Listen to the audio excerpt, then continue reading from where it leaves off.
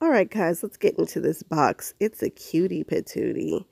This was a box design for my Day at the Park album.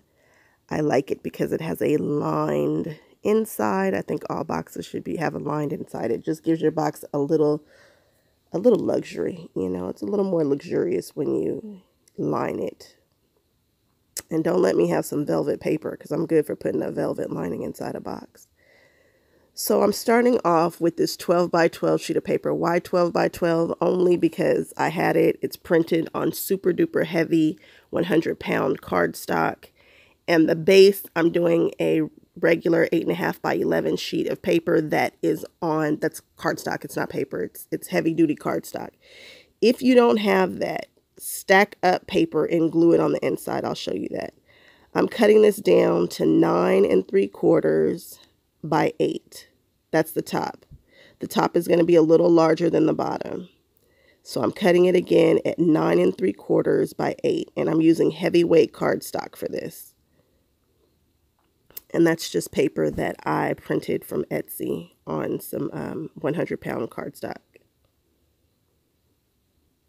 Now this size box can be made with 8.5 by 11 sheets. And the bottom, I'm cutting at 1/4 less. So it's going to be at 9.5 by 7 3/4. You cut it just a 1/4 inch shorter. And that's going to work for all of the boxes that you need. Take your item, measure 2 inches larger than your album on all sides. And then that's your top. And then subtract 1/4 from each side. And that's your bottom. So that's the recipe for all of these easier boxes. They're quick, they're easy, not a big deal. And so this is your box right there. Now I have some other decorative papers that I added to it, but you know, if you're in a pinch and you're trying to move super quick, and I should say that's the recipe for a box with a 1-inch space in it. So I'm using a scoreboard here. And I am scoring at the 1-inch line. Don't worry about trying to do the math from each side. Just take your ruler or scoreboard and do 1 inch from the left-hand side. And a score is just making an indentation on your paper so that your paper folds more easily. So see, I didn't go all the way through the paper. I'm not cutting the paper. I'm just putting a dent in the paper so it folds easier. So where that little square is that I'm holding in my right hand, we're going to make some cuts on that. Really easy to do. You're going to cut straight on that line all the way up to the other line. So bam, cut it. Then I'm going to angle my scissors to the left just a little bit. And the object of this game is to cut that little triangle out. Bam, so that it falls out. That's the object, so that you're not pulling on it.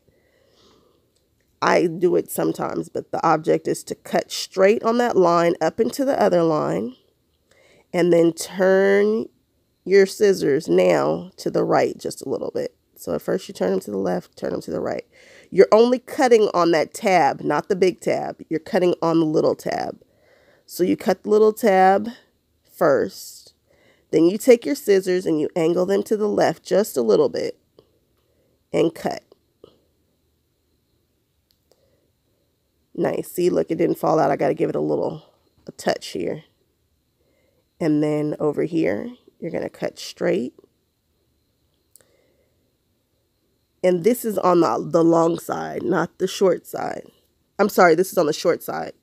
So this is an 8.5 by 11. It started off as an 8.5 by 11 sheet of paper. You're cutting on the short side.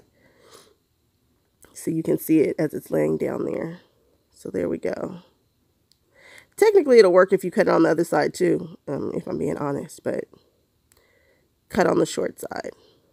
And you're just cutting out those little notches. And now we have boxes. You guys know these Christmas boxes that you fold every year. You don't necessarily have to buy them from Costco. You can make your own, depending upon the size of whatever item you're trying to box. Now, to properly fold on a score line, there's a dented side and then there's the bumpy side. You want to fold your paper toward the bumpy side. So you're going towards the bump. It helps so that your paper doesn't crack.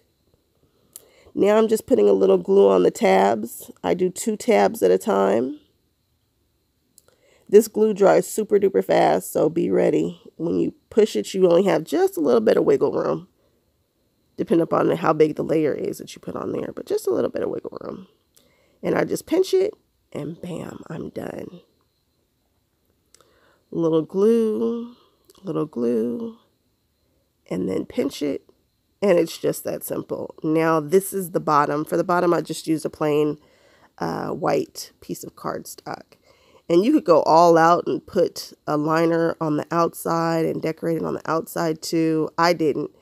This paper is super difficult to fold, and I didn't want to use my bone folder because I'm trying to show everybody that you can do these boxes with some scissors and a ruler if necessary. So I just fought with it a little bit. Just gave it a little encouragement, and it came out fine. So again, we're just putting the glue on these little tabbies, and we hold it and pinch it for a second, and it holds. Nice and easy. And we'll do the same thing on this side.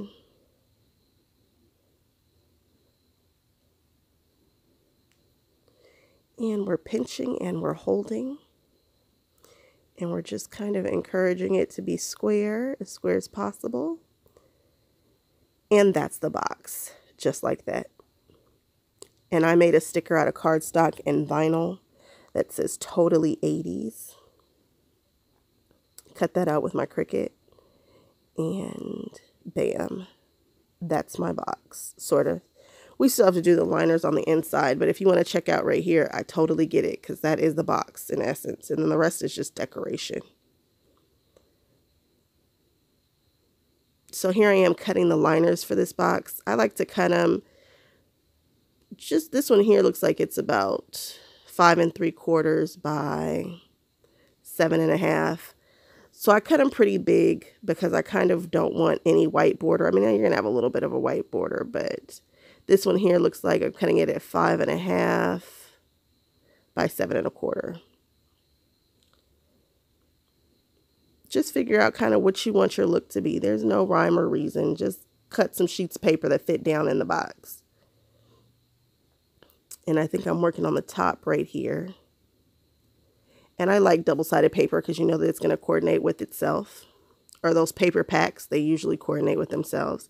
This is a Minnie's Boutique paper stack that fooled me. I thought it was going to look just like Minnie's Boutique on Disney, and it doesn't at all. It's got some bows. It's got Minnie Mouse on there, but it does not look like the cover. It fooled me. So I'm just using the other side of the paper, and I cut those strips down, I don't know, to like 7 and something and 5 and something. Blah, blah, blah. Just cut them down so they fit on the inside. Here, I'm using some glue to glue down some really inexpensive ribbon that you can get from the big box stores, Michael's or Joann's. And I'm gluing that ribbon down so that I can lift out that box easily. So I'm working on the bottom right now.